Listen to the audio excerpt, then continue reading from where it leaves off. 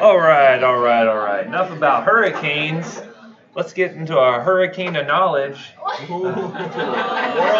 I'm gonna rock you like a hurricane, like the scorpions. Oh, no, not happening. Okay. Anywho, so let's continue on with our talk of antibiotics. We have covered a lot of beta-lactam drugs. We covered the carbapenems, the penicillin, cephalosporins. We talked about all the things we think about when initiating antibiotics in terms of the pharmacokinetics, the dynamics of them, etc. What questions do you have so far? Any at all? Nothing. Everyone feels like a really good expert on this stuff. If I tested you the day we come back from a hurricane, you'd be good to go, right? Exactly. Okay. Well, let's see if we have any questions as we move forward. Next up, we have vancomycin here. I like to put the structures of some of these just to illustrate some points, like the beta-lactam ring and things like that. What do you kind of notice about vancomycin? It's kind of big. It's kind of bulky, right? What do you think that means in terms of like tissue penetration? Kind of tough, right? Actually, what's interesting is that a lot of times when we're dosing vancomycin, we're going to see that we are trying to account for the fact that it's so big and bulky, and it's really hard for it to get into certain tissues, as we're going to see here in just a little bit. Vancomycin, though, it's a really handy workhorse sort of antibiotic. You're going to have a lot of patients you're going to start on vancomycin, especially if you're working in the hospital sort of setting here. What's interesting is that it works on the cell wall, and it works to prevent those cross linkages from being made. But what you find is it doesn't interact with that penicillin binding protein the same way that the beta-lactam drugs did. Instead, what it's going to do is actually bind to those 2D-alanines. If you remember that the beta-lactams kind of look like those 2D-alanines to interrupt that penicillin binding protein. This just binds to it directly, and when it binds it up, it can't form that cross linkage, and then when there's no cross linkage, what happens to that cell wall? Kind of disintegrates, opens up, you lyse out the contents of the cell, no more bacteria essentially. Okay, so again, this is a very good antibiotic because even if you have things that are resistant to the penicillin, say for instance, or say cephalosporins, vancomycin may still work because it's going through that different mechanism, right? Beta-lactamases, do you think it has any effect on vancomycin? No, because there's no beta-lactam ring on vancomycin. It works through a different mechanism, right? So these are things you want to think about. The thing with vancomycin is it is good for gram-positive coverage only. If I ask you, say you have Pseudomonas aeruginosa, can you use vancomycin for that? No, right? Because Pseudomonas is what kind of bacteria? The gram-negative, right? So you would not use it for that. Vancomycin is only for gram-positives. Really no anaerobic coverage. There is one notable exception I'll mention here in a second. No good gram-negative coverage. It's really only for gram-positives. The big thing we like it for is because it does cover MRSA. And remember, what are two bugs that I mentioned you want to keep a ear out for if I mentioned that covers it? MRSA and Pseudomonas, right? What were some drugs we already talked about that cover Pseudomonas? We haven't gotten to Cipro yet. We'll talk about that later. Which cephalosporins do it? So ceftazidime out of the third generation, which we don't use too frequently because of resistance. The other big one, though, was the fourth generation agent, which was cefepime, right? Cefepime covers it. What about out of the penicillins? The anti-pseudomonal, yes, you're absolutely right. Anti-pseudomonal penicillins. Which one falls in that category? Starts with, so Pseudomonas starts with a P, right? This one also starts with a P. Piperacillin, there you go, right? So you can start to make some of these associations there, right? Even though Pseudomonas has a silent P, you can at least have that association between, piperacillin and Pseudomonas. Does anyone know why you can't hear a pterodactyl P? No, because it's been dead for millions of years. Jeez.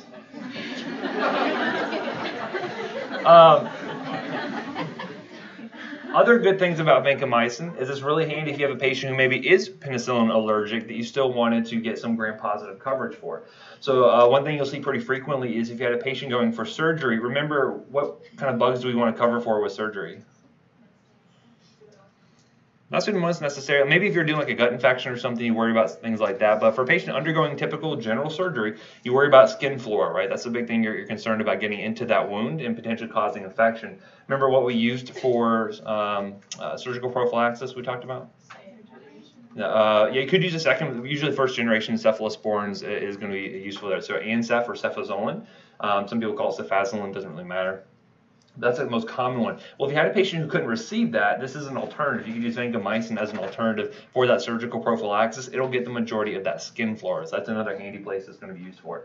And when I say empiric antibiotics, this is something you're going to include if you are worried about a patient having MRSA, right? So maybe they have a skin infection that you think MRSA may be present in. Maybe they have a healthcare associated disease that you may think MRSA may be present. This is a drug you're going to use. And then when the cultures come back and they show that MRSA is not there, then you scale this down, right? So this is a drug that gets used very frequently for empiric coverage, and then when the cultures come back, you can scale back from it as long as, unless it comes back MRSA, then you can use this for that, okay?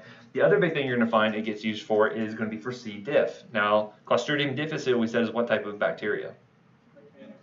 It's an anaerobe, right? So we just said there's no anaerobic coverage, but this is one instance here where vancomycin is actually able to be used for an anaerobic infection, right? So if you had a patient who is having C. difficile colitis, right, you could use oral vancomycin. Now, you can't use IV vancomycin. It has to be given orally. The nice thing about oral vancomycin is, remember how big and bulky it was? Do you think it gets absorbed very well through the GI tract? It doesn't. That's kind of the benefit of it. You actually don't get any absorption from it, so there's no risk for side effects, which we'll talk about in a few moments here. So that's one of the big benefits. The other drug we'll talk about that covers C. diff is, anyone know? It's Flagyl or metronidazole. We'll talk about that later. Because we're seeing increasing resistance to metronidazole, because we're having over prescription of antibiotics causing more C. diff infection, getting more resistant to metronidazole. In adults, vancomycin is now the first-line drug for C. diff. So that's a good notable change that's happened in the past few years or so. I know metronidazole can be used for rosacea. Do you still get that resistance from topical use? Not quite so much. So the nice thing with topical use is that you're only getting local actions with that. You don't have to worry about systemic resistance issues at that point. So you kind of get around that. And plus, when you apply things topically, typically the concentrations are so high that even if it was resistant, you can typically overcome that, right?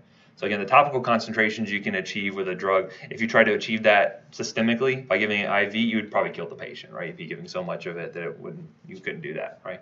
But yeah, so good question though. You would not have to think about that.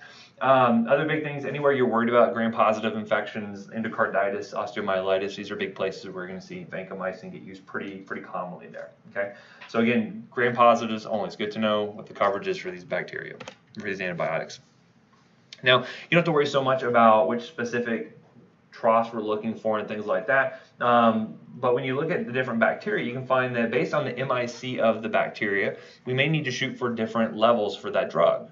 Okay, so for instance, if the Staph aureus has MIC less than 1 milligram per liter, then I know that, okay, well, I don't have to shoot for as high levels as I would say if it came back greater than 2 milligrams per liter. So sometimes on those cultures and sensitivities you get back, it'll say, hey, it's Staph aureus, but it has an MIC of, say, 2. At a certain point, the MIC can get so high that it's very difficult to give vancomycin at high enough doses to even cover that bacteria at that point.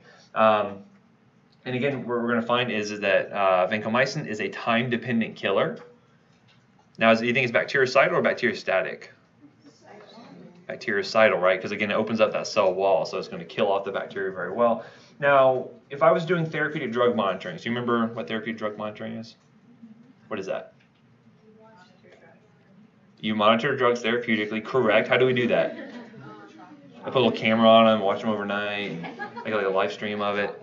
We measure blood levels, right? So if you were thinking about a drug that is bactericidal, but it's also time dependent, do you think I'd want to look for a peak level or a trough level? Why trough level? Because it's time dependent. So what's the connection there between the two? You want the lowest concentration to be above the MIC, 100%, right? So again, if you imagine drawing this, what that levels are actually looking like. So you're imagining time versus the concentration. If the MIC was, say, right here, when you're dosing vancomycin, and remember that it takes how long to get to a steady state? 4 to 5 half-lives. That's usually around 3 to 4 doses of vancomycin. So remember, you're giving your doses IV. Oral is only going to be for C. diff, right? So you're giving IV. The goal is you want to make sure that when you're getting to steady state, you want these levels to be above the MIC of the bacteria, right? Because when you're at steady state, it should be the same vacillation between peak and trough, correct? Because assuming the clearance and the bioavailability hasn't changed for the patient, those levels should be retaining or should be pretty constant. So as long as this trough is above the MIC, I should retain activity there, and that's what we're looking for. So if you're ever getting vancomycin levels, it'll always be a trough level to make sure you're staying above that MIC there. Now getting the specific levels, you don't have to memorize, but you'll see these come up pretty commonly. And depending on the indication, I may be shooting for a trough of say 10 to 15 or 15 to 20. Now what type of infections do you might think I'll be shooting for higher levels? Okay, so here's resistance. So if you have a more resistant bug, yeah, you may need to shoot for higher levels, absolutely. What other things? What about the site of infection? Because I mentioned it's hard for it to get into certain tissues. What tissues do you think would be difficult to get into? The bone? Yeah, maybe the bone, right? So if you have an osteomyelitis, you may need to shoot for higher levels, absolutely. What else? The lungs, 100%, right? The lungs are very difficult for vancomycin to penetrate. If you have a pneumonia, you're worried about being MRSA, you got to shoot for that 15 to 20, right? What other big site is really difficult to penetrate? The brain, absolutely. That blood-brain barrier likes to keep stuff out of it, right? It likes to prevent drugs from getting into it. We saw that certain drugs have an easy time crossing, like the cephalosporins. However, vancomycin has a harder time, so you got to shoot for higher levels, right? The blood is a surrogate for what we think that concentration is out of the tissues. Even though it's not a direct measure, because it's hard to get direct brain levels of a drug, you can at least get the blood level and assume what that connection is going to be there. Now, sometimes with meningitis, you're going to find that when things get inflamed, what kind of happens to the gaps between the cells? They get tighter or they get more opened up? They tend to be more opened up, right? So that's why you end up seeing that some drugs actually have an easier time crossing when that inflammation is present, and that helps vancomycin get in there when the patient's more inflamed, as meninges are more inflamed. The blood-brain barrier tends to be a little bit more open now. So, but no, vancomycin, if you start to see those MIC starting to creep up, which we are seeing as time goes on, MRSA, if it gets resistant to vancomycin, what does it turn into? Now it's VRSA. Now it's like upgraded to like the next level, right? So it's kind of like your Bulbasaur turns into like a Ivysaur, right? It's kind of like upgraded to another level. Hopefully some of you guys get that reference.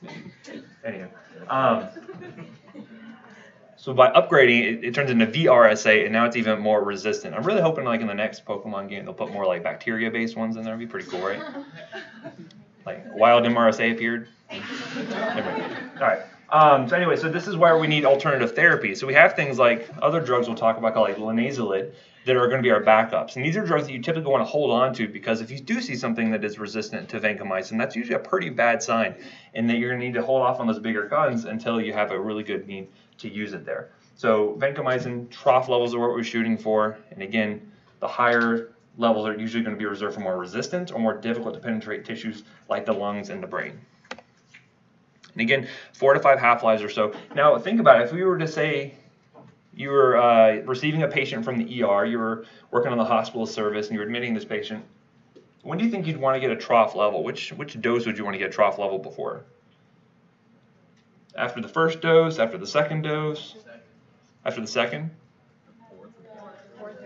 Yeah, so what happens very frequently is we'll have someone who gets started on vancomycin in the ER, the hospital will then admit them, and then we'll say, okay, we'll just go ahead and get a trough the next dose. And it may not be long enough for it to actually get to steady state. So usually we wait till after, usually before the third or the fourth dose. Before the fourth dose is typically where you get kind of your most accurate levels at that point.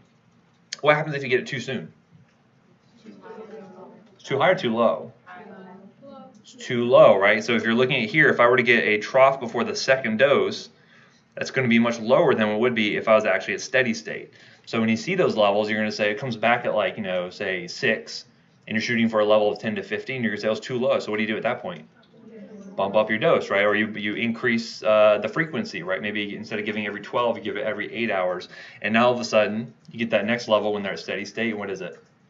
It's too high, right? Now you're getting toxicity potentially, and we'll talk about what those toxicities are for vancomycin, because it is pretty particular. So anyway, and again, looking at the dosing recommendations, you need to know what the patient's renal function is beforehand. We've already talked about several drugs that need renal elimination or renal adjustment based off the patient's creatinine clearance, right? And again, how do you measure creatinine clearance? Yeah, remember that Cockcroft-Gault equation? You need the patient's, usually the age of the patient, you need the weight of the patient, and usually their serum creatinine, right? By incorporating that in, right? And again, there's different formulations, but they usually require the same information for the most part. You tend to find that you have to adjust your dose, and most often you're adjusting the interval in order to make sure that you're not going to overload the patient there, right? Because again, by changing the interval, I'm just giving the body more time in order to clear that drug there, right? The dose actually doesn't change because I still need to get those levels up as high as I need to. But by changing the interval, I'll give the body more time for it to clear out. So that way, by the time I give that next dose, the trough, it should be where it's supposed to be. So if you notice here, say the creatinine clearance is greater than 70, I can give the drug every 8 hours. That kind of makes sense based off the fact that it's a time-dependent killer, just like with penicillins and cephalosporins. Usually, with penicillins like every 6 hours or so, or maybe every 8 hours. But what do you notice about the renal function as it goes down? Give it less frequently, right? Because your body needs more time for it to clear out through those kidneys. If a patient is just in the 30 to 49 range, you're already giving it Q24 instead of Q8. And then below that, you have to actually just give single doses at a time. That's what we call pulse dose, where basically we'll give a one-time dose and then we'll get random levels afterwards. And whenever the patient gets into the range we're looking for, then we'll redose them. Because what would happen if I had a patient like this and I just kept them on a schedule and I wasn't checking the levels? Yeah, you can see a lot of accumulation and then you can have toxicity there. So again, be very cognizant. And also, do patients' renal function change over time? Yeah, so in some patients over the very long time they can change, but also in the very short term, in ICU can change from day to day. If you give like a loading dose, do you still check after 4 half-lives? It's a good question. What do you think? What's the point of a loading dose? Yeah, to get them to steady state right away. Yeah. So for some patients, especially if they're critically ill, you may start off with a loading dose. Depending on how frequently you're giving it. Because if it's every 24 hours, I might have to wait like 3 days before I actually get that level back. So you could do it sooner in those cases there. But very good point. If you give a loading dose, presumably you're at steady state. You may check level early, maybe before the second dose. I would consider doing it. Mm-hmm. So for all these drugs that we need to check the renal function for, what if they're coming into the emergency and we couldn't do anything for them until we got the labs back on the kidney?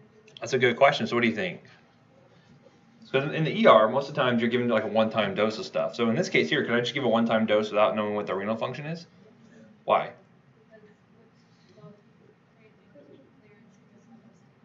Exactly. So if the patient, again, the renal function doesn't affect the dose I'm giving, it only affects how frequently I'm giving it, right? You may adjust the dose based off of this, but in this case here, you're always going to be given the same dose. Usually you start with 15 to 20 milligrams per kilogram, and then you will then adjust the frequency based off of their renal function. That's the nice thing in the ER. A lot of times you can start off with a single dose of something, and it doesn't really matter, right? You can have time to get those labs back, and you make better determinations at that point. Also, if you're in the ER, you don't really care. You give a single dose of vancomycin, you say, send them upstairs, you don't have to worry about it anymore, right?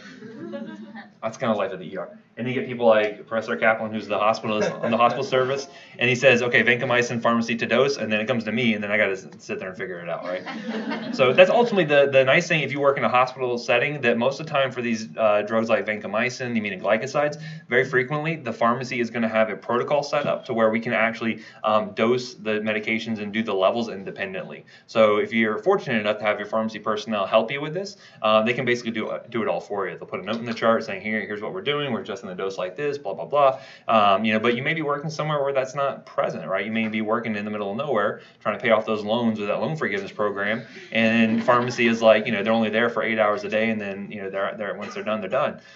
So these are things to consider, right? So at least I want you to start thinking about these sort of things. Anywho, so as far as monitoring goes, the big thing you're worried about with vancomycin is the issue of the renal clearance. If it's too low and they're not clearing the drug, then they're at risk for ototoxicity and nephrotoxicity. Say ototoxicity, what does that mean? Yeah, you can have hearing damage. It may or may not be reversible. A lot of times you can actually damage the hair cells in the cochlea, which is going to cause long-term hearing damage for those patients.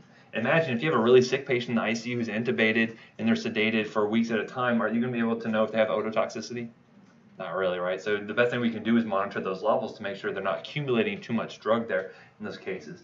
Nephrotoxicity is the other big one. We worry about this especially with patients with poor renal function, maybe due to hypotension, if they're on vasopressors like norepinephrine or something like that. If they're on other antibiotics that hurt the kidneys, this can be synergistic with one another. So you really got to monitor renal function. Quite frequently on these patients who are on this, who are the sickest of the sick, who are usually in the intensive care unit, you may be getting daily serum creatinines on them to monitor this, right? You're also, what else can I use to detect how well the kidneys are working? urine output is very handy, right? So if I have someone who's intubated, sedated, I probably have a Foley in them anyway, and I can actually monitor very easily what their urine output is. If you have someone who's maybe on the floor, maybe they're not peeing into a urinal, that may be more difficult to ascertain, especially if they're not being compliant with that. So little things to think about, right? The other big thing to note about vancomycin is what we call the red man syndrome, and this is related to the infusion rate of the drug. So if you infuse vancomycin too quickly, the patient's going to feel very hot, they're going to get very flushed, they may develop hives. What does that look like?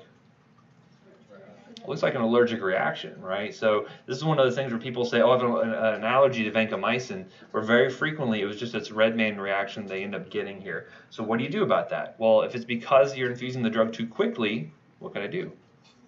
Slow it down, right? So this is one of those things where our default is to infuse the medication over 2 hours, right? Most drugs you can push in, cephalosporins, I can push in over 5-10 minutes, give it over 30 minutes, no problem. This drug, at the bare minimum, you should do 90 minutes, 2 hours. Because we know if you go too fast, you're going to get these infusion reactions here, okay? Fevers, chills, phlebitis can develop. And again, it looks like an allergic reaction, but really it's just related to that rate of infusion, okay? And we talked about the dosing.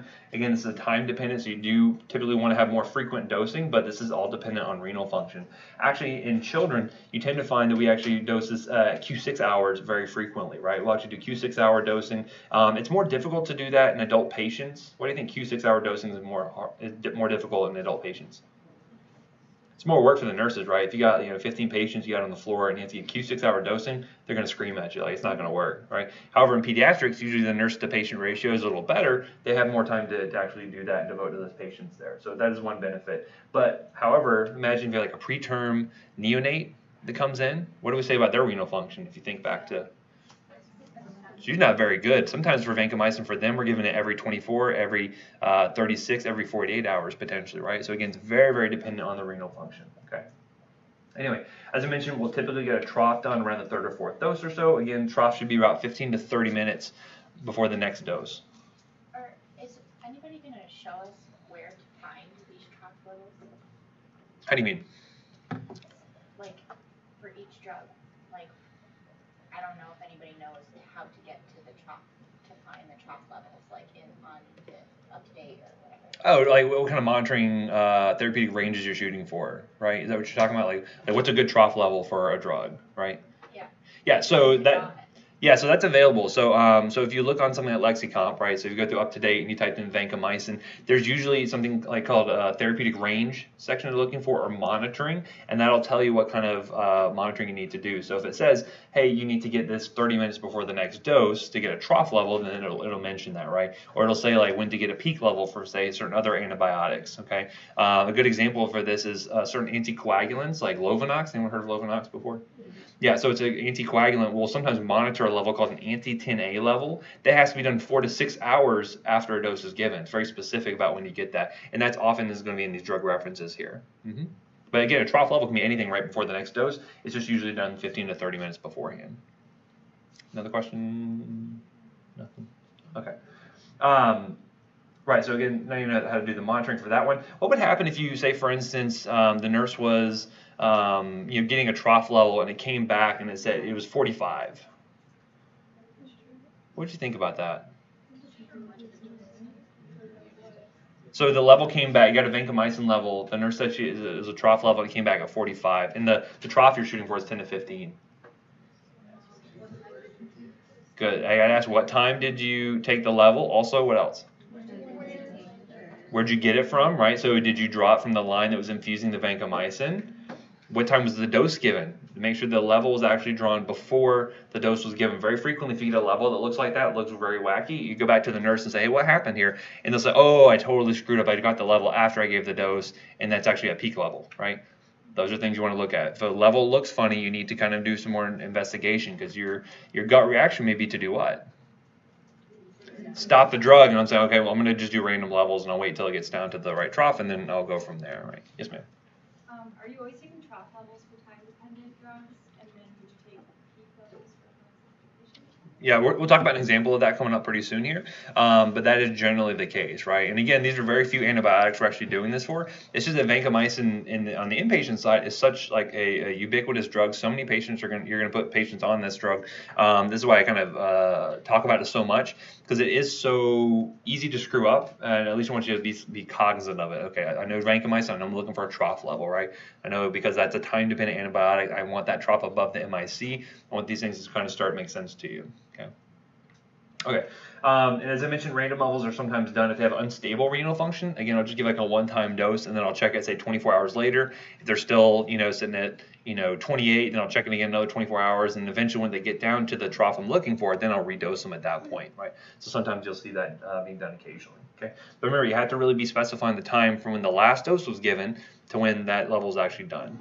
Sometimes, get a level that comes back a little high. Say, for instance, I'm shooting for, say, 10 to 15, and it comes back at 17.5, and I look at the times, and I'm like, okay, well, actually, they drew it 2 hours early. Sometimes they try to put levels along with other labs are doing it at the same time, and so by interpreting that, I would be like, okay, well, I know it's early. It's pretty close. I'm going to go ahead and leave it the same, right?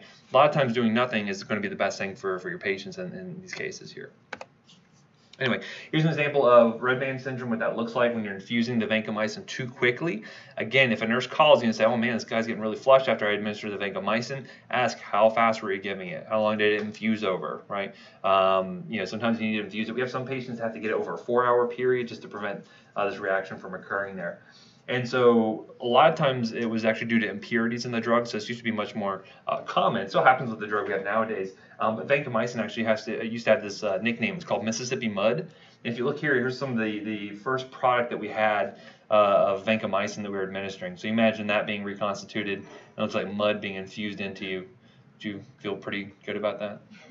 No, definitely not, right? So nowadays we have a lot more clear, nice, very pure sort of drug here. We don't have to worry about this quite as much, but again, it's related to that rate. Will the rash go away like immediately after they It'll take a little bit of time, probably 15, 20 minutes, or so. It should start to dissipate at that point. Some people will try to treat it with like Benadryl or something like that, but you can just let it kind of go away on its own. Okay, so that's vancomycin. So those are all of the cell wall active drugs we've kind of talked about so far. So we have the penicillins, we have the carbapenems, we have the cephalosporins, monobactams, we have vancomycin. Those are the main cell wall active antibiotics that we have. Okay, now moving on, we're going to get into the protein synthesis inhibitors. Okay, so what are these going to do? Basically, when you have the ribosomes, right? What do ribosomes do for us? They build our proteins, right? So you have your DNA is going to then translate or transcribe. You have transcription, right? It's going to produce RNA. The RNA goes what at that point? It's translated into proteins, right? So this is where we're going to try to interrupt this process here, right? And so for the most part, we kind of mentioned this before, when you inhibit protein synthesis, does that immediately kill the bacteria, or is it kind of just prevent it from growing? Generally prevents it from growing. You're just find there's some notable exceptions to that, which we'll mention, but for the most part, this is a bacteriostatic sort of process here, okay? Because we're inhibiting protein synthesis. And so again, the reason why this is so specific for bacteria and not necessarily for us is because we actually have different ribosomes. So for instance, here you have a 50S and a 30S for the bacteria. For us, as mammals, we have 60S and 40S. Different enough to where you're going to find that it should not have a lot of interactions with our protein synthesis, which is a good thing, right? We want it to be selective for the bacteria. However, you may find that high levels can have some negative effects on our cells, so there are still some side effects here. Now, you may be able to break down and say, okay, well, which ones actually affect the 50S, which ones affect the 30S? Actually, I don't care if you know that or not. I just want you to know, do they inhibit protein synthesis in these cells? Okay, that is the extent that I want you to know this stuff. Okay, so I want you to know that if I'm trying to mix and match two different drugs together, remember we said, do we want to use two drugs that have the same mechanism or maybe different mechanisms? Well, things with different mechanisms, right? So again, if I put two drugs on there, I said, which one of these offer complementary mechanisms? You can pick one that was cell wall active and was a protein synthesis inhibitor, right? If I needed two drugs to cover Pseudomonas, I could use a penicillin, and I can use maybe potentially one of these drugs here to cover that, right? So again, we'll talk about which ones can specifically do that, but remember the mechanisms, right? It's an important thing to consider. So we'll get into all these, but basically by inhibiting these ribosomes here, you can get further protein production. That's going to inhibit the cell from further replicating and reproducing itself, and thus then your own host immune system can come in and start to get rid of the rest of it, okay? So start off with the macrolides. This is a very common drug class that you're going to run into, right? So this is where things like your azithromycin, everyone's heard of a Z-Pak before. A lot of people probably taken a Z-Pak at some point in their life. There's clarithromycin and then erythromycin. Okay. Now, unfortunately, with like the penicillins, it's pretty easy to tell if something was a penicillin because what was the naming convention there? Into with a cillin, right? With the cephalosporins, how could you tell? Started with the ceph, right? For the monobactam, not monobactams, the carbapenems ended with meropenem, imipenem, right? Ended with a penem, so you can tell it was a carbapenem. This is going to get a little more kind of wishy-washy in terms of the names here, right? So just because something ends with a mycin does not mean that it's a macrolide, right? You can find things like gentamicin and tobramycin, they're actually in a totally different class here. So these are things you're going to spend a little more mental real estate trying to make sure you kind of categorize them appropriately because they do act a little differently. So anyway, so erythromycin, clarithromycin, and azithromycin, ACE, it's a good mnemonic to remember your macrolides. Very wide-ranging in terms of their activities. Very good activity against a lot of different bacteria here. For instance, like erythromycin, you can see it used intravenously, topically. You can use it orally. There's a lot of different varieties that are out there. Usually with the erythromycin, you find a lot of different salts, and so you want to make sure you kind of keep that in mind because the dosing may change if you're dealing with the stearate salt versus the ethyl succinate, etc. Make sure you know which one you're actually dealing with in the case comes up. Clarithromycin, azithromycin, again, very, very common drugs we use, especially for outpatient use for a lot of different infections.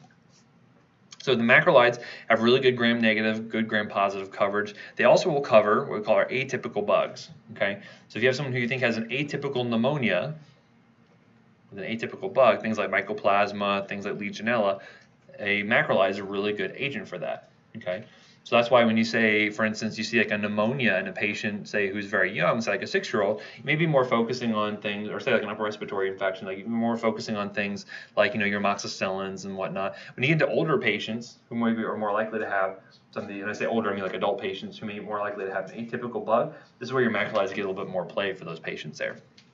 But some other things this will cover. Get your strep pneumo, right? It's a common upper respiratory bug. You're covering this in ENT, correct? Yep, you should be. MSSA, listeria. It will not cover enterococci, so you don't see this used for a lot of gut infections, but a lot of respiratory infections can be managed with a macrolide here. Also, we'll cover a lot of gram-negative aerobes here, right? So H-flu and M. catarrhalis, right? Strep pneumo, M. catarrhalis, H-flu. Those are your three major upper respiratory tract bugs, right?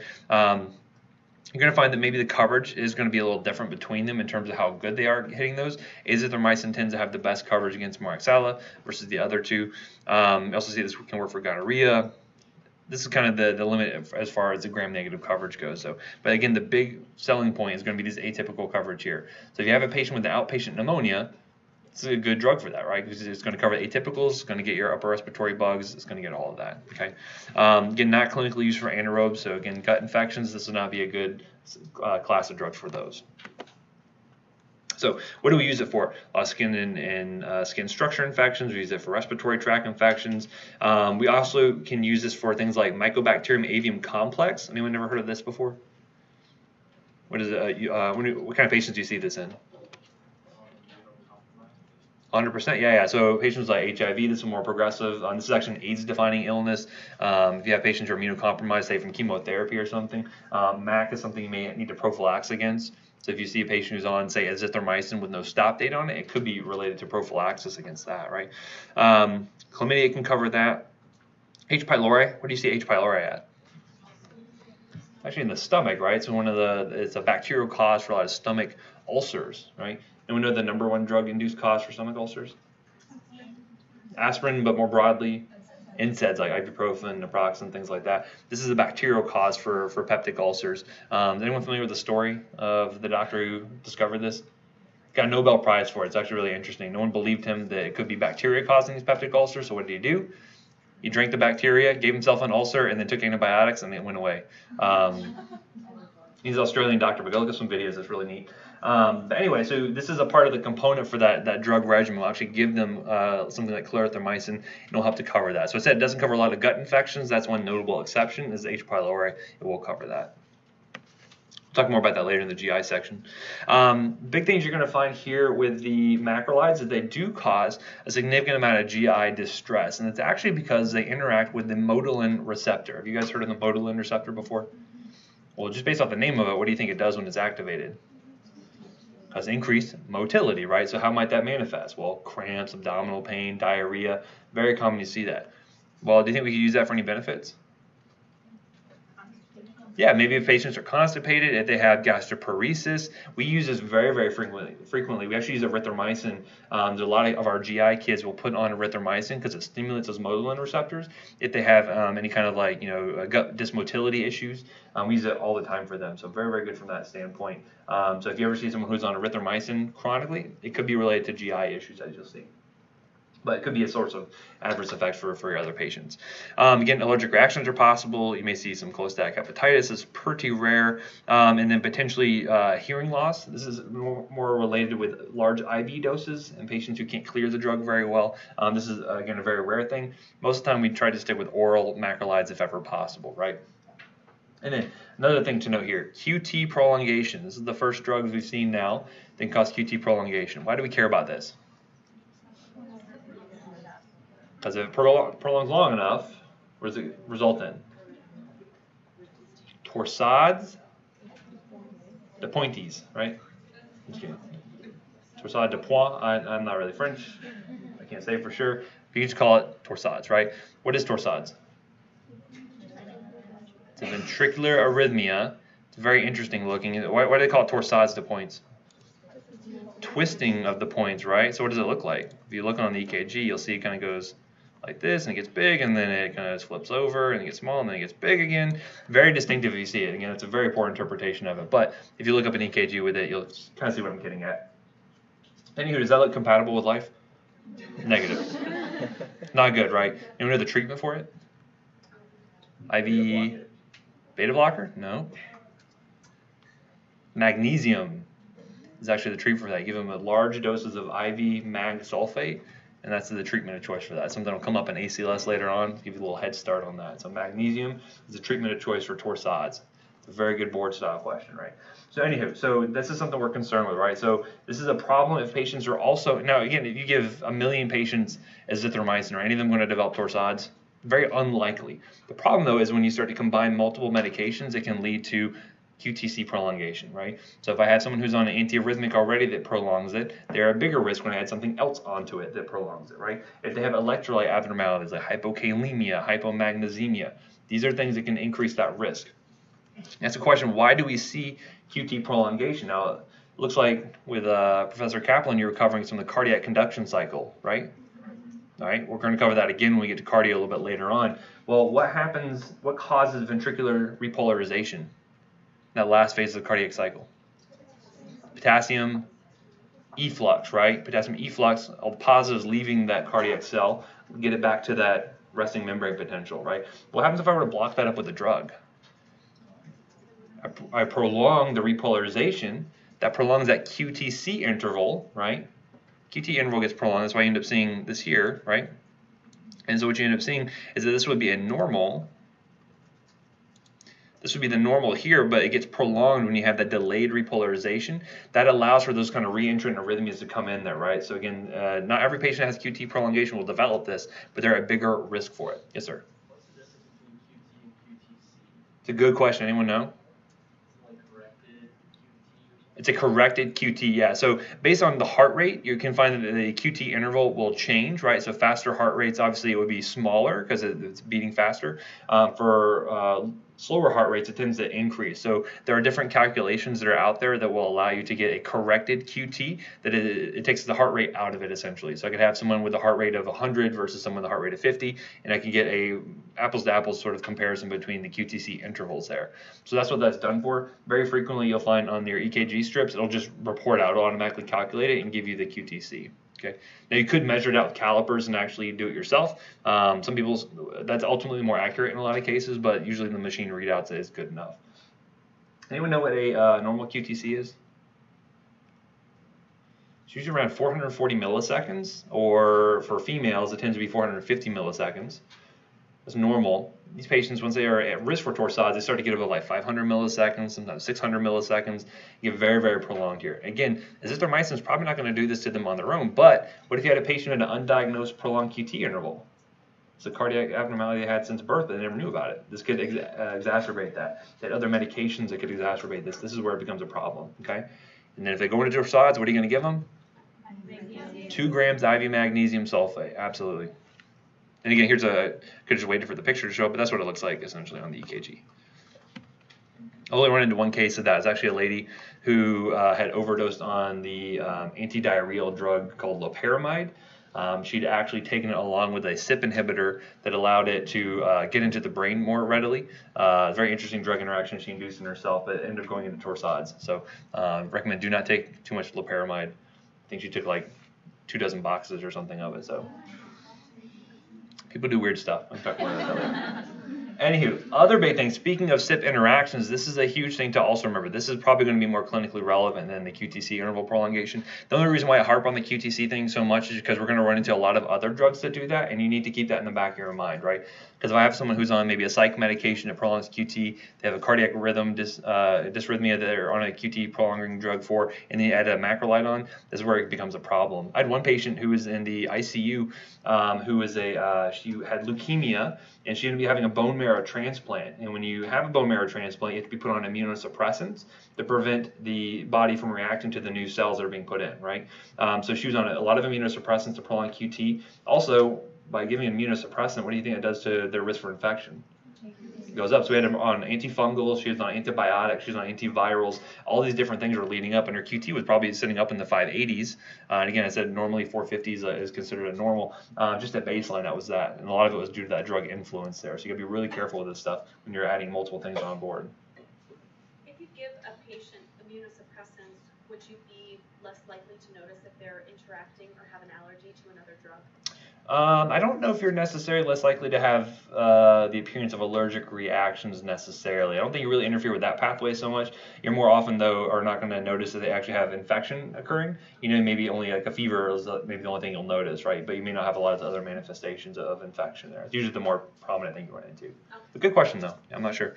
So anyway, in terms of CYP interactions, be really careful with the macrolides because they will inhibit CYP3A4, right? Remember, is CYP3A4 a big deal?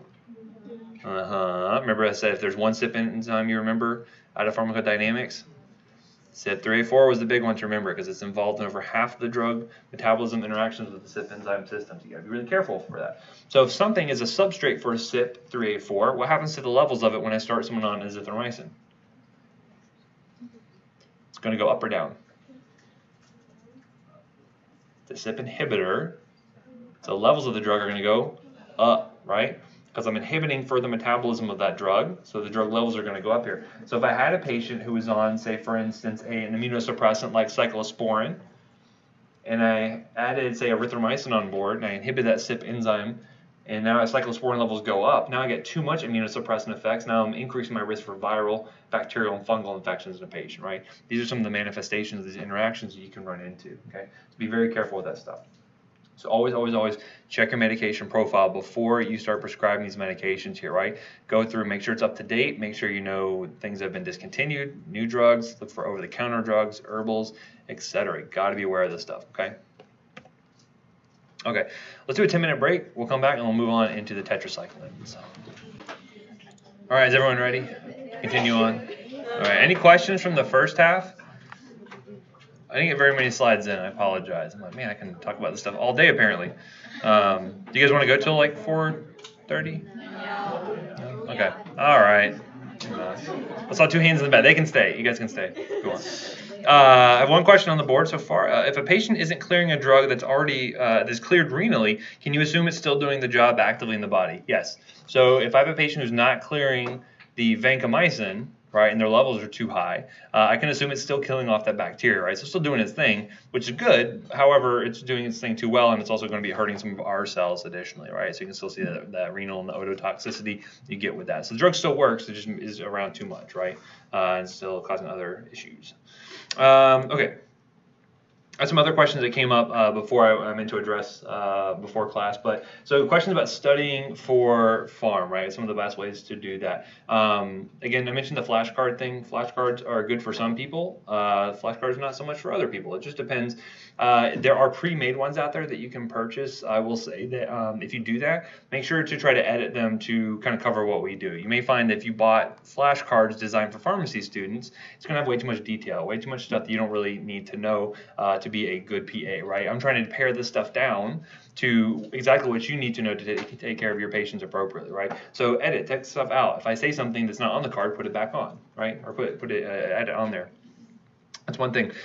Who's heard of Sketchy Farm before? Yeah, so Sketchy Farm is something you can check out. Basically, it's people who they will do drawings and they'll go through a whole topic. So if they're talking about anticholinergic drugs, the one I watched I think was about anticholinergics, and they did this whole like scene where somebody was like walking down the street and the car hit them or something like that. It's very visual based. So if you're a very visual learner, it can be very handy to help you memorize certain features of these drugs on the test. I thought it was completely useless, but that's me. I'm not a very visual learner, so. I only mention this because it may not be for you. So try to check this stuff out, at least get a sample of it, because these things do cost money, right? And resources are finite. And again, your time is also finite. So if it's not going to work for you from a learning standpoint, then it's useless, right? Other things that have really worked for some students is something called mind mapping. Anyone heard of mind mapping before? Yeah, so it's a way of kind of visually representing the connections that you're making in your own mind in terms of connecting different disparate facts to one another. So as an example, if you were trying to memorize certain details about drugs, right? Say for instance, and again, the handwriting is not going to be great here, but you kind of start off with these bubbles of facts here, or bubbles of categories here. So for instance, if I wanted to say, okay, well, what are the drugs that work on the cell wall, right? So I'd say CW here, and then you can then branch off of here. So then, what's a category of drugs that work on the cell wall? Penicillins, right? So I could put my penicillins here, and then maybe what's another class? Cephalosporins, right? So I'll put my cephalosporins here, and then from there I can branch out. And I can say, okay, well, what are my different categories of penicillins? Well, there's the natural ones. What else? There's the anti-staphylococcal, anti-pseudomonal, and so you're breaking them down into further categories, right? So that way, when you look at a test question and you see something like piperacillin, right? So I see pip on a test question, because again, very frequently the questions are going to be such that the answers are 4 different drug names, right? I'm not going to put the drug categories on there. I'm not going to put beta-lactam, vancomycin, tetracyclines, and macrolides. It'll be specific drugs, and so your job is to take a connection, go from piptazo, and link that back. Okay, I know that's an anti-pseudomonal penicillin. Okay, I know it's a penicillin, so I know it's a cell wall active drug. So I know it's going to be bactericidal. I know it's going to be a time-dependent killer. Trying to map out these connections in your mind has helped some people. Again, if you look at this and you're like, that sounds stupid, it might be for you. That's okay, right? So these are just different ways that people have succeeded in pharm before. Does that make some sense? Okay, and again, reach out to me if you're like really having a hard time with the subject and you're spending 2 hours wasting your time on something. That's not a good use of your time. Just come and talk to me, write me an email. I'm usually pretty good about getting back to people fairly quickly. Okay. Anywho, moving forward. So we have next up our tetracyclines. What do you think you call them a tetracycline? There's 4 rings here, right? So again, what does it kind of look like to you? I thought it kind of looks like a little tiger or something, like a little animal. That'll become important in a second. Just you wait. See his little legs here? Or maybe a caterpillar, you can see that, yeah. Anywho, you can see how the mind works in mysterious ways sometimes. Tetracyclines are going to work very similar to the macrolides and our other protein synthesis inhibitors here. Again, don't worry about which ribosome it is specifically. Just know it's blocking the ribosomes from working, right? Usually by blocking the transfer RNA from actually bringing in new amino acids to add onto that chain. You inhibit the chains that cannot form new proteins at that point here. Again, these are bacteriostatic. You're not going to kill off the bacteria specifically just by inhibiting protein synthesis, okay? These are also going to be a broad spectrum sort of drugs here. You'll see tetracyclines kind of used for just about everything. In some cases, you're going to find it used a little bit more commonly than others. But you notice here, what do you notice about the coverage? Green lights all the way. You can ride that out to the sunset, baby, right? I'm kidding. It almost looks too good to be true, and in some cases that actually is, right? So you got to be really careful with these medications due to some of the drawbacks of them. But the main ones you're going to run into include tetracycline, minocycline, available PO, and doxycycline is probably the other big one as well, right? So you see that one's available IV. It's used occasionally that way, but most of the time it's going to be PO, right? Anyone know what you call a dachshund on a bike? Doxycycline. Anyway, so again, you're going to see the coverage here, very good coverage against things like atypicals. You're going to have very good coverage against a lot of animal-borne organisms, so things like Yersinia pestis. Anyone know what that causes? The plague, the bubonic plague, right? So Yersinia pestis, Brucella, Borrelia, that's all going to be covered by your tetracycline. So very broad coverage there. Good for things like Enterococcus. This will actually cover some MRSA. It's going to cover a lot of gram-negatives, anaerobes. I mean, like, it gets a ton of stuff here, right? H. pylori. Not great coverage against Pseudomonas and not going to be good to treat C. diff. However, all these other things, it's going to be really good for it. And in fact, if you were to ever have like a biochemical attack with some sort of microorganism, most of the time actually tetracyclines are one of the drugs that the CDC actually stockpiles in case of an attack like that. It's one of the drugs that may administer in cases of one of those attacks. Anywho, so what are some things we're going to see tetracyclines being used for? Acne is actually a big one, right? You may see some topical use of things like minocycline. Oral doxycycline can be used here. Because again, why would you use antibiotics for acne? Because ultimately it's a bacterial issue, right? You have all that sebum and all that kind of stuff clogging up your pores. Well, anaerobes like to grow in that, and so the tetracyclines can help cover that. Good for atypical pneumonia, as mentioned, things like Lyme disease, Rocky Mountain spotted fever, a lot of animal-borne diseases can be treated by these. You can treat chlamydia with doxycycline. However, so some things you want to note about these, and these are the drawbacks and why you may not see this used super frequently. One thing is going to be the drug interactions. This is a big one. If you were to consume, say, doxycycline or tetracycline along with iron or calcium, those things tend to chelate. When I say chelate, what does that mean? They like to bind it up, essentially, right? So when it gets bound up in the GI tract, what happens then? Can get absorbed and it just gets eliminated through the feces, right? So you basically will eliminate the utility of the drug there. So if I said, hey, a patient, the infection isn't clearing, they were taking doxycycline, they said they drank it with a glass of milk, you would know there was a chelation reaction and they weren't absorbing the drug. That's why they're not getting better there, right? Other problems you're going to run into, photosensitivity. When I say that, what does that mean? Sensitive to light. Usually if they go out into the sun exposed areas tend to be, they can get rash and things like that. So again, it's important to make sure to tell them to cover up, make sure they are maybe using physical sunblocks and things like that to kind of help prevent any kind of photosensitivity there. The other big thing to note here as well is that you can have this discoloration of teeth. Now, teeth are mainly made up of what?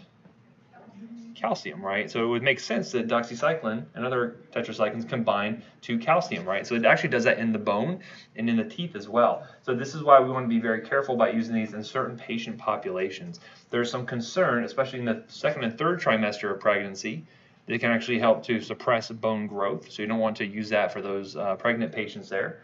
And then also you may want to avoid it in younger patients, typically less than 8 years of age, because why do you think that is? Yeah, their adult teeth are still growing in. That is one of those things that we say a lot, but it may not be as clinically relevant as we think. Certainly if you're on it for long term, so say if you're on it for say greater than 21 days or something like that, that's where the teeth staining may be more of a concern. Once that happens, it's kind of a permanent sort of issue there. So again, be wary of the tetracyclines being able to bind to and causing either skeletal growth inhibition. Don't use it in pregnant women, and be very careful using it in kids less than 8. Okay, leading to the teeth discoloration. Again, these have to be renally dose adjusted, so let's be aware of that. The nice thing about the macrolides, it didn't have to do any dose adjustments for those. Those are mostly hepatically eliminated, so that's one benefit of the macrolides. You don't have to think about a lot of dose adjustments. Okay, similar to the tetracyclines is going to be the glycylcycline class, and there's only one drug in this category, and it's called tigacycline. What do you think when you hear tigacycline? I think tigers, right? And again, it has like a little tail on here. So this is actually all the marketing for the drug actually was really pushing the tiger thing. So I think I put a picture in here in a second. But basically, this has very similar coverage to the tetracyclines. It's really good to cover a lot of different things. Problem though is that this is IV only, and it's being used for a lot of very serious infections, usually nosocomial infections, especially things that are producing say for instance like ESBLs and things like that, you can use it in these cases here. The one thing you want to be careful, if you have a really sick patient in the ICU, be careful using a bacteriostatic agent because they may not have the good enough immune system to really get rid of those other bacteria. You may want to use something that's a little more bactericidal, but can be using it, and very frequently we'll hit it. Use it for complicated intra-abdominal infections because it covers all kinds of different anaerobes, cover gram-positive stuff, gram-negative. It kind of covers everything from that standpoint. So it's really good for that purpose. And again, here's the picture here. So imagine if you were the doctor, got to walk through the halls with a tiger with you. Like, I wouldn't mess with that doctor. I would be like, sir, your vancomycin. Oh, I'll just fix it. I'll fix it. All right. I mess with the tiger. It also is like bright orange. So that's kind of the other thing with it too. So if you ever see like an orange bag being hung on a patient, it's probably tigecycline that's being used there. Anyway, other nice thing about these is that they do require no dose adjustments for the most part, at least for this one. You may have to worry about it if they have some significant hepatic impairment, but that's a nice benefit there. Not a lot of side effects other than that. Anyway, so those are the tetracyclines and the glycylcycline. Next we have the aminoglycosides. This is another one we're going to spend a lot of time on, just like we did with vancomycin, mainly because this is another workhorse set of antibiotics here. We have three main ones in this category, including amikacin, gentamicin, and tobramycin. Now, either in ENT or ophtho, you may have heard about neomycin previously. Has that come up before? Right? That falls into the same category here, but neomycin is not something we typically use intravenously or systemically. That's more of a topical product, and we'll mention those when we get to those sections later on. But these are the three that fall into this category here. So, anyway, so the aminoglycosides, their main thing they cover is gram-negative bugs. So just like you saw with vancomycin only covering gram-positives, the aminoglycosides have very good activity against gram-negatives, and that's kind of all it does, right? So it's very good at what it does, but it's very limited in scope, right? So very specialized in that case there. It has really good coverage against Pseudomonas, has really good coverage against all those escape bugs we kind of mentioned yesterday, or the other day. It'll get things that are usually nosocomial in nature. So if you're worried about a healthcare associated disease, this will generally cover a lot of those gram-negatives there. What's interesting is that actually in some cases you may use it for a gram-positive purpose here. So for instance, Enterococcus, you can actually use this for synergy. And when I say synergy, what do you think that means? You can use it with another antibiotic to get better kill for those bugs there. This is actually one you'll see when we talk about cardio. We'll talk about endocarditis briefly, and you'll see when you have those nice big vegetations of bacteria just sitting on the heart valve, it can be very difficult to penetrate. And so sometimes what we'll do is administer something like vancomycin to try to disrupt the cell wall, and then that will allow something like aminoglycosides to get in there and be able to inhibit further protein synthesis. And these are one of those exceptions where these are actually going to be bactericidal. Okay, so one notable exception here is that the aminoglycosides are bactericidal. Okay. So anyway, so again, drug of choice for things like febrile neutropenia, sepsis, intercoccal synergy, like I mentioned with endocarditis. And then the big dosing considerations here is that it has to be renally dose adjusted. This is another one you're going to have to do therapeutic drug monitoring on, okay? Because the therapeutic index is going to be much narrower than something else like a tetracycline or a macrolide. The other big thing to consider here as well is it causes renal and ototoxicity. So again, think about that in terms of vancomycin, aminoglycosides. Oftentimes they're used together, right? So if you have a patient who's coming in from the nursing home, and is the nursing home a healthcare arena? 100%, right? So when you have someone coming from the nursing home, you assume they have a healthcare associated disease coming in with a pneumonia. We don't know what it is. We'll put them on vancomycin. We'll put them on aminoglycoside, and then we'll actually double cover for Pseudomonas. And so we'll use something like cefepime or piperacillin tazobactam, right? So you have a 3-drug regimen we'll give them in order to make sure we kind of get everything. And then once the cultures come back, we'll pare it down to something more narrow, right? So anyway, you'll notice here though that the aminoglycosides, traditionally we used to use Q8-hour dosing. Nowadays we actually use Q24-hour dosing. And the reason why we made that switch is because it realized it has that post-antibiotic effect. You remember what that is? Yeah, even if the levels drop too low below the MIC of the bacteria, guess what? They still don't replicate, right? Because it's kind of that shock and awe sort of effect. And we realized because of that the aminoglycosides have concentration-dependent killing. So instead of giving every 8 hours, 3 times a day, we'll go ahead and give them one really big dose all up front, really kind of shock those bacteria, and even as the level gets down close to 0, that's okay because the bacteria are not replicating, thus we can then give it at the next 24-hour interval. Okay, does that kind of make sense? So in this case here, what do you think I'd be looking for in terms of drug levels? Do I look for peaks or troughs? Yeah, so it's kind of interesting. So depending on the dosing strategy, you may be looking for one or the other. And I'll kind of explain why that is in just a moment here. So for instance, if I was giving a small dose every 8 hours, what do you think I'd want to look for? Peaks or troughs? I'm giving every 8 hours or so, so the levels kind of look like this when you're at steady state. What do I want to look for? A trough? Why do I want to have a trough? It doesn't matter if I'm above the MIC, right? Because I said it has post-antibiotic effect. I could look for peak levels, right? So you actually, in this case here, you'd want to look for peak levels to make sure you're getting high enough to get that post-antibiotic effect, okay? Now, actually, I want to measure both, right? I want to get a trough level too. What does this tell me? If they're getting rid of the drug, okay? I need to know they're getting rid of it. Otherwise, if they start to accumulate it, guess what happens? Oto and the nephrotoxicity. I don't want that. So in these cases here, actually what we would end up doing is getting both peaks and trough levels on these patients to make sure they're getting high enough levels to kill the bacteria, and then we get trough levels to make sure they're clearing it, okay? That was the old way of doing it. We did Q8-hour dosing. Nowadays, when we do the Q24-hour dosing, we're basically giving much higher dose, almost triple the dose, get very high level up front, and then what are we checking for here? Do you think peaks or troughs? Why do you want to measure troughs? You're right, but why? And make sure they're getting rid of it, right? Because again, high troughs is what we realize is associated with having otonephrotoxicity. Now in this case here, why do you say why not a peak level? Because you're blasting with such a huge dose that you know you're getting the right kind of level, right? You're giving such a big dose that you know there's no issues with getting it high enough to get that post-antibiotic effect. You're good to go. You don't have to worry about peak levels. We only measure troughs to make sure they're actually clearing it. So again, that's the difference between something like vancomycin, where I'm measuring troughs to make sure it's high enough to kill the bacteria. Here I'm measuring the troughs to make sure it's actually getting cleared from the body to not cause toxicity. That makes sense? So again, you can do kind of multiple things with these levels here. Even though they're both troughs, you're kind of looking for different things potentially. Okay. Okay, as I mentioned, just as an example here, 7 mg per kilo once daily versus maybe for Q8-hour dosing, we're only using 2 or 3 milligrams per kilogram, right? So again, just showing you giving a really big dose up front, you're going to get those high levels. You don't have to worry about measuring those peaks for those patients there. And then again, when you're monitoring, you look for troughs to make sure they're actually clearing it.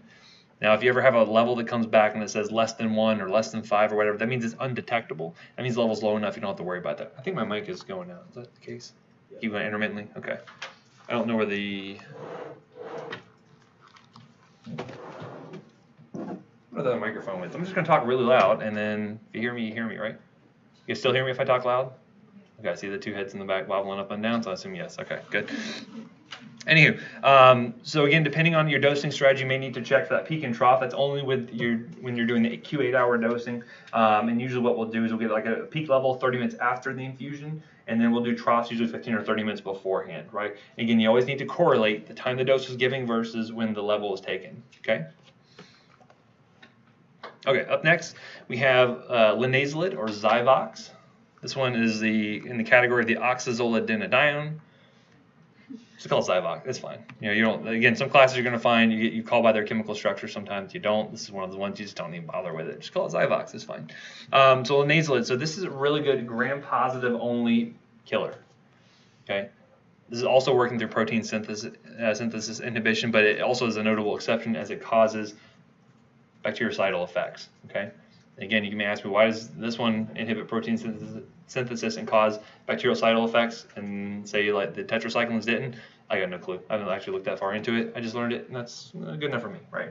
Anyway, the reason why we do this are for things that are resistant to our kind of go-to gram-positive killer, and that's what? Vancomycin, right? So if you fail vancomycin or it comes back and it says it's resistant to vancomycin, this is what I bump it up to, right? So this is kind of the next line in therapy for that. So again, for multi-drug resistant pneumococcus, MRSA, VRE, that stands for what? Yeah, the first two. What's the last part? Enterococcus, yeah. So you have vancomycin resistant enterococcus, that's what that's going to be used for. No gram-negatives, no anaerobes, nothing like that. So again, we use this as drug of choice if patients cannot receive vancomycin. Sometimes the renal function is so hit or miss that we don't even want to bother with using pulse dose therapy, so we can just go ahead and use Zyvox in those cases. However, you're probably going to get an angry phone call from the pharmacist, be like, don't worry, we can dose it, it'll be fine. It uses it as a backup if they do have proven resistance to vancomycin. Now, what's interesting here are some of the side effects you can see with this drug. So one thing being thrombocytopenia. So obviously you want to monitor their CBC. Would you be monitoring the patient's CBC anyway if they're on Zyvox? Why? you're looking at the white count, right? You're looking at that anyway. So again, look at the platelets while you're doing that. You look for any trends to see if it's going down. This is another kind of interesting one, that is SSRI interaction. Now, anyone know what SSRI stands for? Selective. Why are you guys laughing? It's so funny. Oh, inside joke. Okay, I'm on the outside though. That's cool. No, that's cool. That's cool. Anywho, selective serotonin reuptake inhibitor. No laughing now, huh? Anyway, so it's interesting. So serotonin itself is a catecholamine, very similar to epinephrine, norepinephrine. It's kind of made from the same precursor. Tyramine is being that precursor. And so there are ways to metabolize serotonin, right? We have different enzymes that can do that. One of which is called monoamine oxidase. You guys ever heard of that? MAO. Right, so that's actually there's actually a class of antidepressants back before SSRIs were a thing. We had monoamine oxidase inhibitors that would actually prevent the breakdown of serotonin, and that would increase the levels and hopefully improve your mood, right? Anyway, so Zyvox actually has some MAO activity. It can actually inhibit monoamine oxidase, and so if you have that on top of something else that increases serotonin, you can run your risk of developing toxicity. And when you have that toxicity due to serotonin, what do you call that? Serotonin syndrome, right? So you run the risk. If you have a patient, say for instance, they came in from the nursing home, they could not receive vancomycin for whatever reason, you start them on Zyvox, but they're also on, say, Zoloft for depression. That could be a big problem, right? Because now those levels of serotonin can rise too high and you can develop serotonin syndrome. I'm not going to belabor that point here. We'll talk about serotonin syndrome in the psych section later on. Just keep that in the back of your mind that the Zyvox inhibits monoamine oxidase. That can lead to serotonin syndrome. That can be pretty severe if not caught and treated effectively. Okay. This also means you have to be careful if you have other medications that can increase levels of things like serotonin or norepinephrine and things like that. And we'll talk about monoamine oxidase inhibitors, and Professor Austin will talk about this quite extensively as well in behavioral health. But anything that contains tyramine is also going to be interacting here as well. If your patient's in the ICU, they're probably not going to receive a lot of tyramine-containing foods. Does anyone know what contains a lot of tyramine? I call it all the bougie foods. So things like red wines, aged cheeses, smoked meats, all those kind of things. All those like really good, like delicious foods you'd have at like a fancy dinner party. That's the stuff that has a lot of tyramine in it and could cause a significant reaction with a drug like Zyvox. Again, keep that in the back of your mind. We'll talk about that more when we get to psych a little bit later on.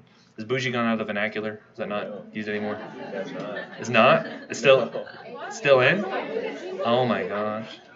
I just gotta check to see how out of date my references are. I'm gonna keep using that one. Saying it has not gone out of the vernacular. Oh, I think you said data. I was like, Okay, so still in? I'm gonna keep using it. I'm just gonna keep using it for now. Obviously.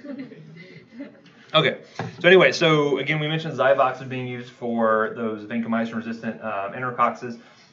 This one's also really nice because it doesn't undergo any sort of renal elimination. So as I mentioned, if a patient is really too unstable renally to receive vanco, you could use something like Zyvox instead as a good alternative, which is really nice from that standpoint. Unfortunately, it's so easy to dose. You just do 600 IV or PO every 12 hours that most of the time providers will say, well, I want to use the easy thing, right? And they go to that.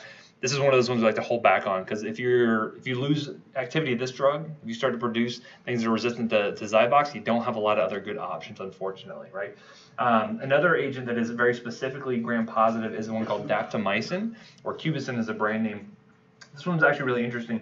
It actually will cause bacterial depolarization, and that basically will shock all of the DNA and the RNA within the bacteria, leading to protein synthesis inhibition, and thus it actually can kill off the bacteria. So it's really kind of cool, novel mechanism that's not like anything we've ever seen, at least in this lecture here. One thing that's very notable about this one, it cannot be used for pneumonias. So why can't it be used for pneumonias? Actually, the surfactant in the lung deactivates daptomycin. So if you ever had a question that came up, if I gave you a test question that said, a patient's admitted to the ICU, they're growing VRSA on their cultures, which of the following drugs could be used to treat that pneumonia? Daptomycin might be an answer choice on there, and you're going to say that's not right because daptomycin cannot be used for pneumonias. Okay? Make sense? All right. Other things you have to watch out for, you can see a lot of myalgias. You can actually see some muscle breakdown from daptomycin, so you do want to watch their CPK levels. So the creatine phosphokinase levels, you want to monitor for that to make sure they are not building that up. What could that result in ultimately if you didn't do anything with it? Yeah, rhabdomyolysis, right? How would you tell if a patient had rhabdomyolysis? obviously the complaining myalgias, but I'm thinking of like the ICU patients, like sedated, laid up. If you weren't looking at the levels, you'd see things like tea-colored urine. Like that could be a really big sign there as well, that myoglobin kind of leaving through the kidneys. So again, those are our backups for the really resistant gram-positive. These are things I like to hold off on unless we absolutely need to use them. Okay, up next is another big class. So very similar to the tetracyclines, the macrolides. Macrolides got a ton of overuse, right? It's very easy just to say, here, have a Z-Pack and go home. You can use it for bacterial sinusitis. You can use it for, otitis media. You can use it for all kinds of things. It got overprescribed, and as such, we see more resistance to things like azithromycin developing over time. This is the very similar story for the fluoroquinolones. You're going to see some parallels between the two here. There's a lot of drugs that fall into this category. You'll also run into these quite frequently for ophtho and also for ENT. I'm sure you've mentioned like ofloxacin and Ciprodex and things like that already. Again, we're talking about from the systemic standpoint. We'll cover those again when we get to those specific sections. The main ones you're going to run into here are things like levofloxacin, ciprofloxacin, moxifloxacin. These are the main ones you're going to see most frequently from an IV or systemic sort of standpoint. So how do these drugs work? These are actually inhibiting the bacterial DNA gyrase, otherwise known as topoisomerase 2. Does anyone know what this does? Yeah, it actually causes single strand breaks in the DNA so they can actually relax that superhelical structure. And why does the DNA need to do that? It just needs to relax, man. It just needs to unwind a little bit. Well, if it wants to produce new proteins and new RNA, it needs to unwind so that we can open up that helix and actually read and translate or transcribe that DNA there. So because of that, you need topoisomerase 2 in order to make those strand breaks to cause that relaxation to occur. But what would happen if I inhibited that process? Yeah, it wouldn't be able to relax itself. It couldn't produce that new RNA. It may not be able to reattach itself if it had already been broken open. And so because of that, it allows the DNA basically to kind of have this critical catastrophe, and it just will trigger apoptosis eventually, right? There's actually certain chemotherapy drugs we use for oncology that can kind of do the same thing. But basically by inhibiting that DNA gyrase, you're leading to strand breaks, you're leading to DNA damage, and thus cell death eventually. So these, again, are going to be bactericidal. Okay, so some key points of these, you're going to find these get used quite frequently for things like community-acquired pneumonias, sinusitis, and occasionally we use it for more like hospital-acquired pneumonias and things like that. Now again, they get overused, they get overprescribed, and that's why you end up seeing so much resistance develop to these. And again, I'm only really referring to oral or IV use, more systemic use of these drugs here. Now you can use it for ENT purposes, topically, like odic preparations. You can use it for ophthalmic preparations all day long, and you don't have to worry about resistance. Why is that? Super high concentrations achieved there, right? So again, I can put something in the eye and get really high levels, and it doesn't get absorbed systemically to any great amount, right? I can put something in the ear and get very high levels, and it doesn't get absorbed. So that's okay. You can overcome that resistance quite easily when you have doses that high. Here, though, when I'm talking about systemic utilization, resistance is a much bigger problem, right? One thing to note here as well, these are good for covering a lot of gram negatives that pop up for UTIs. You cannot use moxifloxacin. Anyone know why?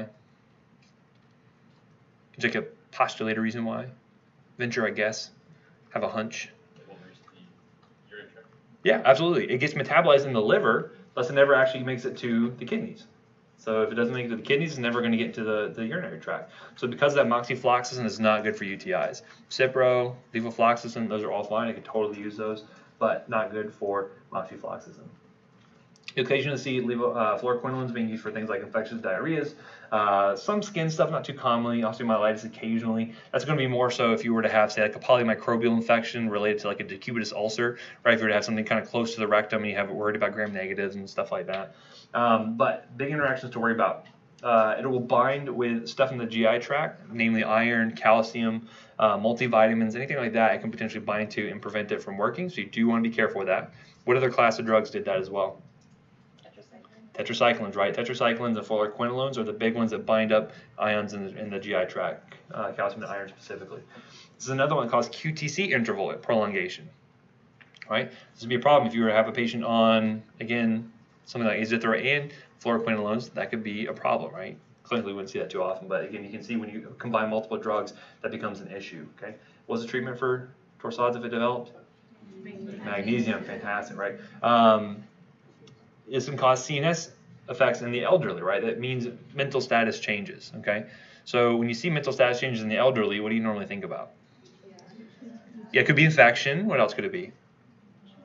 Dementia. It could be, you ever like put an old person into an unfamiliar environment? What happens there? They get super wigged out. You ever like sundowning before? They get pretty wacky, right? Because again, they are in an unfamiliar environment. They get very out of sorts. They can be violent in some cases there. So again, anytime you see mental status changes, you have to look back at the drugs to see if any of those are causing a problem there. Because it's natural to assume, okay, well, grandma's dementia is just getting worse, or it could be drug related, right? And you can do something about that. So be aware of that. There's some warfarin interactions. Warfarin, we mentioned, it does what? Increases INR, so it's a blood thinner, it's an anticoagulant, right? This can have some interactions with that and increase your bleeding risk. You do want to be careful with that as well, okay? Other things you're going to see there as well, which I don't know why I didn't put on this slide. It might be on another slide. What's the other kind of characteristic thing you think about with fluoroquinolones in terms of adverse effects? Some students were asking me about it the other day. The Achilles tendon, right? So you can worry about tendinitis developing with use of fluoroquinolones. We actually don't like to use this in children because it is more likely to occur in that group. We'll still use it occasionally, but fluoroquinolones typically avoid using in children. You worry about tendinitis and potentially rupture of the tendons, namely the Achilles tendon is the biggest one you're worried about there, right? You can say it's the Achilles tendon of the fluoroquinolones, right? Just kidding.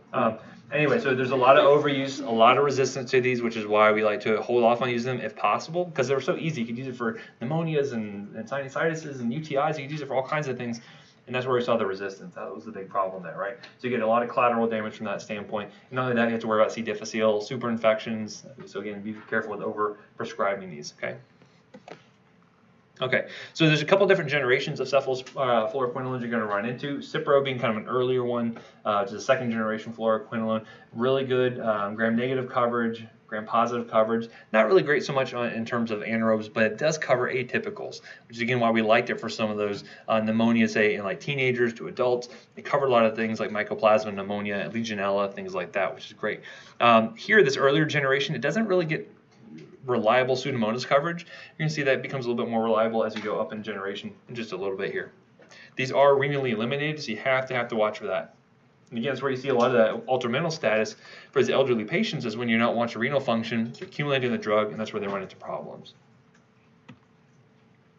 Going up to a third generation fluoroquinolone, we have levofloxacin. Now, levofloxacin, is that related to any other fluoroquinolone you might have mentioned? Maybe an ENT? You heard of ofloxacin? Yeah, remember we talked about enantiomers? Ofloxacin is a racemic mixture. Levofloxacin is just the left-handed version of that, right? So remember those relationships there. Ofloxacin you really only see for like otic preparations or ophthalmic preparations. Levofloxacin, though, is going to be the systemic one we use there. The benefit here is, again, you get better gram-positive coverage and you get better pseudomonal coverage. So this would be something you could use for a patient who you were treating for, say, healthcare-associated pneumonia. Cipro you could use potentially for maybe an outpatient one, maybe a community-acquired pneumonia, because you're less likely to see Pseudomonas there. But we'll talk about that more when we get into pulmonology later on. But again, very useful in those community-acquired pneumonias because it has atypical and strep pneumo coverage there. Okay. Again, this one's also nice because it's only dosed one time daily, right? So again, it's better from a compliance standpoint. That's why a lot of people overused it. And again, renal elimination, you want to watch for it. Okay, next we have moxifloxacin or Avelox, very similar coverage to levofloxacin, but remember this one cannot be used for UTIs because it's metabolized in the liver, so it never really makes it to the urinary tract in any appreciable amount for it to be eliminated. Okay, so as I mentioned, complex with cations, you have to worry about that with oral administration, you have to worry about photosensitivity with these as well. One minor interaction here is where it inhibits CYP1A2. There's not a ton of drugs that go through that pathway, but it is at least notable. So if you ever are putting a medication through an interaction checker, like if you have a patient's med list, and you put this on there, you can see if there's any significant interactions through 1A2. Okay. I mentioned QTC prolongation. I mentioned the tendinitis. Be careful using this in kids less than 18 because, again, they're more at risk for having the tendinitis. And then occasionally you see those peripheral neuropathies. That's more with use if you don't monitor for renal function and you get the levels too high there. Okay, up next we have clindamycin. Let's see how much time we have. There's some time. Clindamycin. This is another one that has very specific coverage patterns here. So this one is good because it has really good gram-positive coverage and also has good anaerobic coverage. Okay. Nice thing here is it covers MRSA. So again, one of those buzz things, right? So far, what have we talked about that covers Pseudomonas? So starting from the beginning, we talked about which cephalosporin does it? Fourth generation, like cefepime was a big one. Ceftazidime technically does it, but again, resistance is a problem. What about penicillins? Piperacillin, tazobactam, right? What else does it now? Fluoroquinolones, right? Fluoroquinolones will hit it, especially like levofloxacin, moxifloxacin. What else? Aminoglycosides, right? Those are the big ones that we covered in Pseudomonas we've talked about so far. How about MRSA? Vanco? Linezolid? Daptomycin? Clindamycin now, right? So again, this is another one that's covering the MRSA. Try to keep a running list of these things. This is how I want you to categorize these things based on their coverage, right? So think about this sort of issue here. So clindamycin is another going to be one that inhibits synthesis of proteins. Again, this is going to be more of a bacteriostatic sort of drug here. And it has really good gram-positive aerobe coverage, and it has good anaerobic coverage, but no gram-negative coverage whatsoever. Okay. So if I was going to use this maybe for something like a gut infection, I would need to use it with something else. And so you're going to find that for the most part, this is kind of a handy rule of thumb here. If you're trying to cover anaerobes and it's above the diaphragm, clindamycin is usually a pretty good one to go with. We're going to find if it's below the diaphragm, you're worried about anaerobes, there's going to be another drug called metronidazole, or Flagyl is typically the one you want to go with. We'll cover that a little bit later. Okay. So anyway, handy rule of thumb there. Clindamycin, you're going to see also has some specific use cases. So if you had someone who had something like a toxin-mediated disease, clindamycin actually can bind up those exotoxins. So if you had someone who had something like toxic shock syndrome, maybe you had like a young female who had a tampon that was left in for too long and developed severe hypotension and shock, you can actually use clindamycin in addition to other antibiotics to bind up those toxins there. So it's another kind of unique use for it. Most of the time, though, you're going to see clindamycin being used for a lot of skin and soft tissue infections, or a lot of gram-positives there anyway, osteomyelitis, surgical prophylaxis for patients who have a penicillin allergy, right? Or potentially for intra-abdominal combination, but you need to add something else that covers what? Gram-negative coverage, right? So you could not use this alone for an intra-abdominal infection. You get the anaerobes, but you need something to get the gram-negatives there. However, I had someone who was suspicious of having maybe like anaerobic pneumonia, like an aspiration pneumonia. This might actually be a decent agent to cover that potentially. Okay. However, one of the big things you have to worry about with clindamycin, this is the most common one to cause C. difficile. That makes sense. Why? That's the anaerobic coverage, right? So it kills off a ton of the gut flora. It disrupts that very significantly. So you're going to see a lot of diarrhea associated with this, but then also C. diff is going to be a big concern. So again, any of these antibiotics can potentially cause C. diff, but this is going to be the number one that's going to be most commonly associated with that. And then how would I treat that patient if they had C. diff? Vanco, which route? Remember, oral Vanco only, right? So for adults, it's actually the gold standard now. It used to be Flagyl, now switching over to vancomycin, okay? Oral vancomycin. Again, that C. diff can progress into, they call that pseudomembranous colitis. That's kind of the complication you see with a C. diff infection you're trying to avoid, hopefully. Okay, next we have sulfamethoxazole and trimethoprim. You might see this being called Septra or Bactrim. These is a combination drug, but the two together actually have a complementary mechanism here. So this is actually working on DNA synthesis here, right? So in this case here, your cells normally need things like folic acid and to eventually form things like your nucleotides, right? So your guanosines, adenines, all that good stuff. So this is actually going to come along and inhibit the conversion of these forms of folic acid. So you can see here that, for instance, sulfamethoxazole is going to inhibit dihydrofolic acid production here by inhibiting this synthetase. The main purpose here, I'm not so worried about you knowing all the enzyme names here. I just want you to know it inhibits folic acid utilization to produce new DNA for the cells. Okay. Now again, we can actually do this in human cells. What do you think we use that for? Where's the case where we'd want to prevent our own human cells from replicating?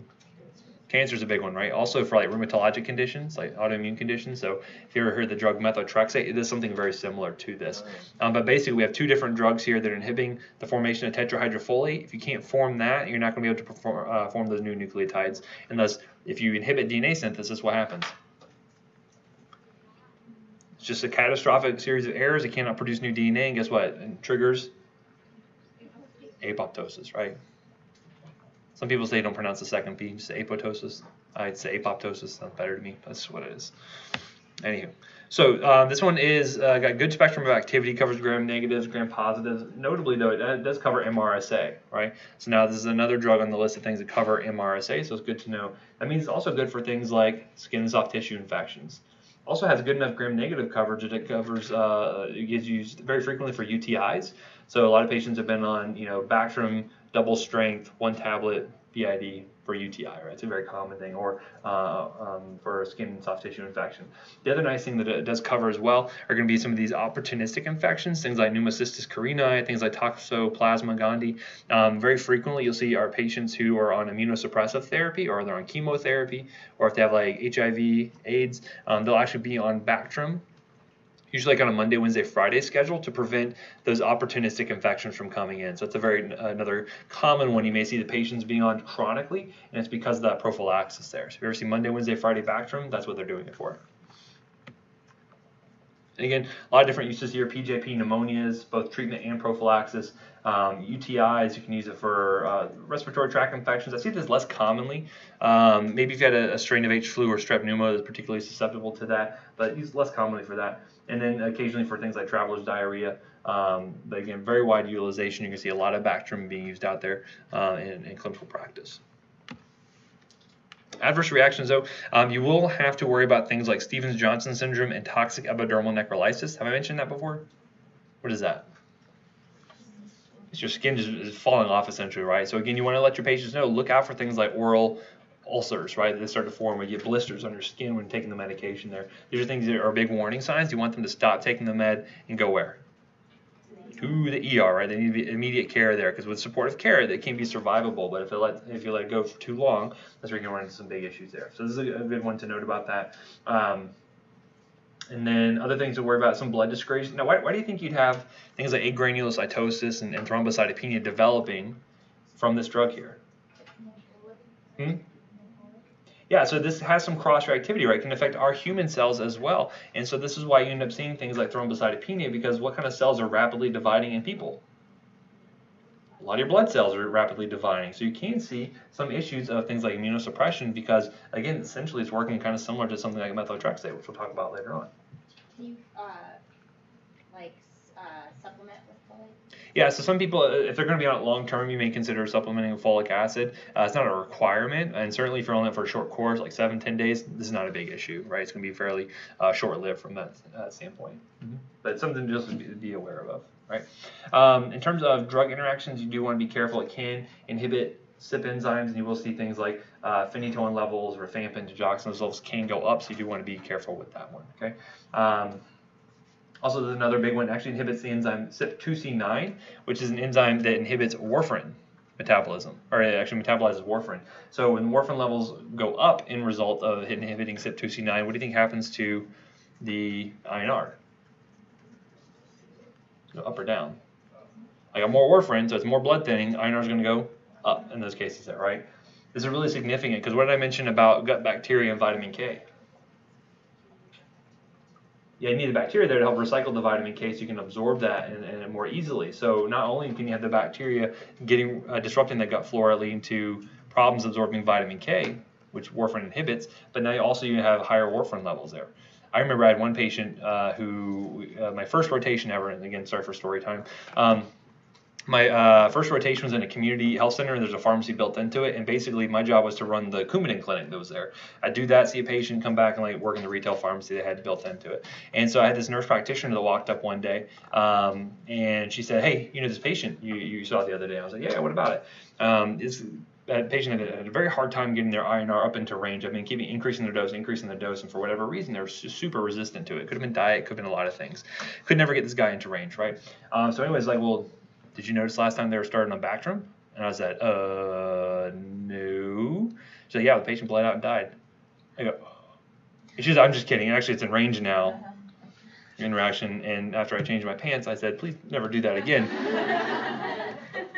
Now, keep in mind, I was a student at the time, so I did have a preceptor who was signing off on everything that I did, but that's an important interaction. You can miss that stuff very easily. Because, again, we weren't the ones prescribing the Bactrim. But had I asked the question, hey, do you have any new medications that were started recently? You can catch that sort of thing there, right? So again, you got to be really careful and always ask the questions there. It could lead to a very significant drug interaction in those cases, okay? Always be wary of that.